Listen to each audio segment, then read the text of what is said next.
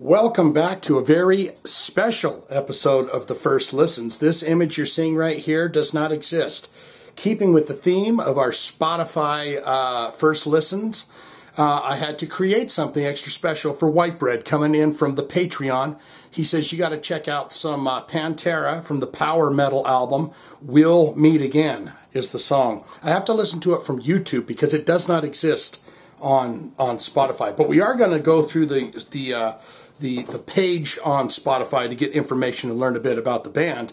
But this is also the first time I've ever heard anything from that era, when it was kind of there. They were moving from the kind of hair metal into the harder style until they became the Pantera that everyone knows and loves today. So we're going to get into that right now. First, we're going to learn about Pantera, and then we're going to listen to the song We'll Meet Again off the power metal album for the very first time from Pantera. If you're ready, I'm ready. Let's go for it. Ready? Let's go. Pantera, massive metal band, right? They have 3,883,885 monthly listeners to the Spotify account Top 5 Jams.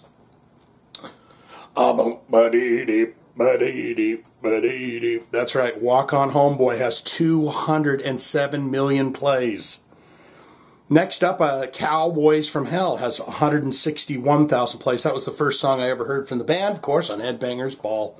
And then you got Cemetery Gates. That's up there, 90 million plays. You got I'm Broken, wee, wee, waggity go. And that's got 63 million plays. And Domination. So 3 of the tracks in the top 5s off that first album, Cowboys from Hell, that's got 44 million plays. Now we look into albums. What have they released in the years since the passing of Dimebag and Vinnie Paul? You got the original album, 1990, Cowboys from Hell. Vulgar Display of Power, I own that as well, 1992. Then there's an extended edition. Then I started to kind of move away from them, but a lot of friends still had the Far Beyond Driven, 1994. You got the Great Southern Trendkill, 1996. Official Live 101 Proof. Reinventing the Still, 2000. Cowboys from Hell Deluxe, probably remastered, 2010. Far Beyond Bootleg. Far Beyond Driven, 20th anniversary. The Great Southern Trendkill, 20th anniversary probably. And Reinventing the Still, 20th anniversary. So there you have that. Related artists, this will be interesting. Who do people listen to when they listen to Pantera? What bands are going to be on there? Of course, every single one of them is going to be a massive, huge success, right? Let's take a peek. You have Black Label Society, Slayer, Machine Head, Megadeth, Sepultura, Damage Plan. Of course, that was that Vinnie Paul and Dimebag? That was the band that Dimebag was in when the stuff happened. Anthrax, you've got Down, you got Testament, you got Soulfly, White Zombie, and Lamb of God. So that's the related artists. You know, maybe sometimes people want to listen to a little Thunderkiss 65 when they've just finished listening to Cowboys from Hell. And now what we do is we go and we look into the bio for the band. And I will have to put up an old school image, and by damn it, I will find one. Probably be a black and white. They'll have the long hair. It'll be ratted up. They'll be looking less aggro and more sassy and sexy, kind of a hair metalish style. And they'll be saying, Shane, get over here for some ass squeezins. The preeminent metal band of the early to mid-90s, Pantera, was to rest any and all remnants of the 80s metal scene, almost single-handedly demolishing any notion that hair metal, speed metal, power metal, etc. I don't believe that at all. Were anything but passé? I don't believe that. Loath to admit it. See, they're talking to me right now. Say, I don't believe that. Say, loath to admit it. The Texas band had, in fact, been one of those 80s metal bands, releasing fairly unsuccessful and late disowned glam-inspired music throughout much of the decade. The about-face came with the addition of vocalist Phil Anselmo, and the key turning point was the band's major label debut, Cowboys from Hell, 1990. Pantera's mainstream breakthrough came with Vulgar Display of Power, 1992, their second major label album, which thrust the band to the forefront of the metal scene along such veteran bands as Metallica, Megadeth, Slayer, Anthrax, as well as White Zombie. Jesus. So there you have that, and now it is that time. We're going to move on over to YouTube and listen to the song We'll Meet Again. Now, is this, I'm going to need you in the comments below. I guess we'll know soon enough, but the image on the album is of Phil Anselmo. So how did that work out? Get in the comments below, tell me. Did they I know they had another singer. He left. Did Anselmo come on power metal album? Only one way to find out. For my friend, White Bread, here we go. Magic Titty Nipple. Pretend it's Phil Anselmo's and you're about ready to give it a big kiss, okay? We're going to listen to the song We'll Meet Again from the power metal album Pantera. All right, here we go.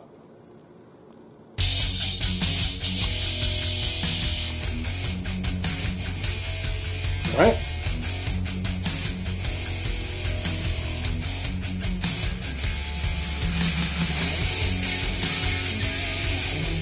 Is this when they started to kind of slowly get their chops up for cowboys?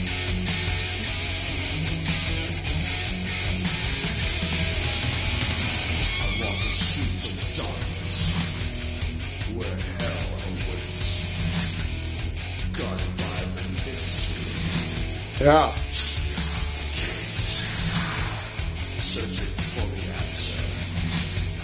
Still not sure if that's Phil or not.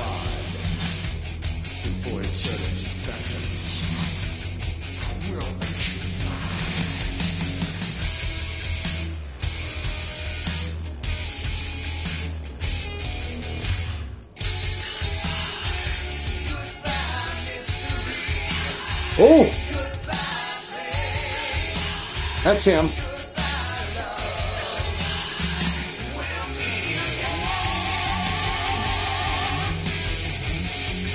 I heard a story that Phil Anselmo threw the records out of someone's hand and wanted them to sign them. Get those out of my face.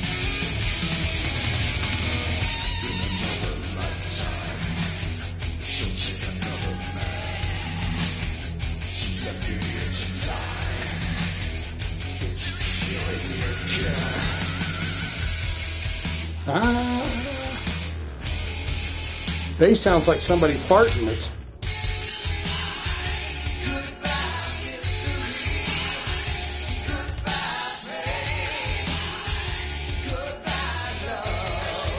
this sounds like one of those 80s movie montages where someone's walking down a dirty, dark street just going, my life sucks.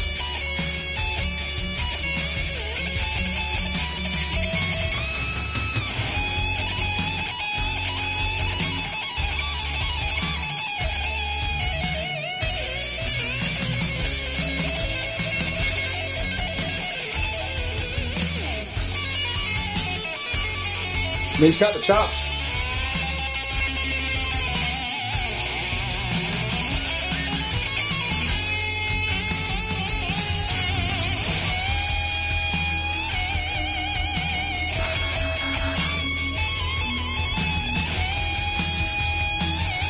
Picking it up.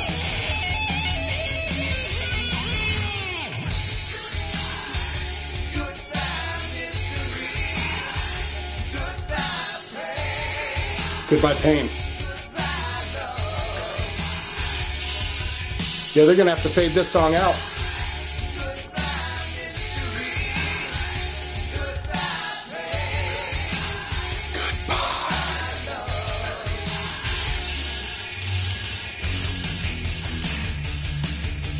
I mean, the mix on this is not, at least the recording I'm listening to, is not great.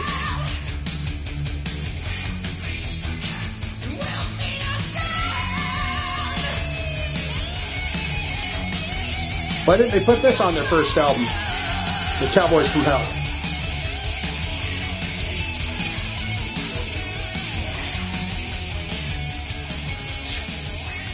Bring in Harry, let's get a fade out on this. Keep on rocking, Early Pantera, with long hair, hair metalish. Goodbye mystery, goodbye pain, goodbye love.